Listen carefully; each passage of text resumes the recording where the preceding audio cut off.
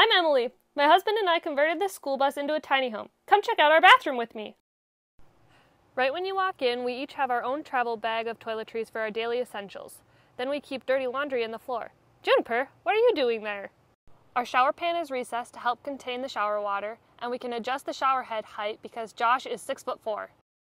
Our shower curtains have a carabiner to easily hook and unhook them, and then they attach to each other with magnets along the front edge. We used a water repellent spray on the curtain and it's been working great. We have an RV-style toilet, which means it doesn't have a tank for extra flushing water, but rather a foot pedal and a sprayer wand.